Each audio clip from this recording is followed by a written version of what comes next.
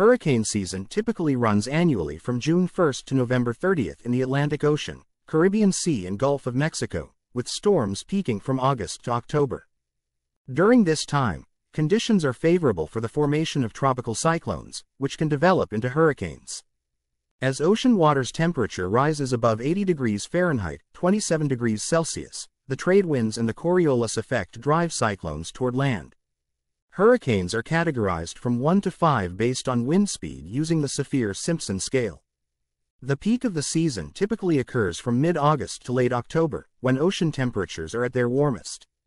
Regions like the Caribbean, Central America, and southeastern U.S., especially Florida, Texas, and Louisiana, are most vulnerable due to their proximity to warm tropical waters.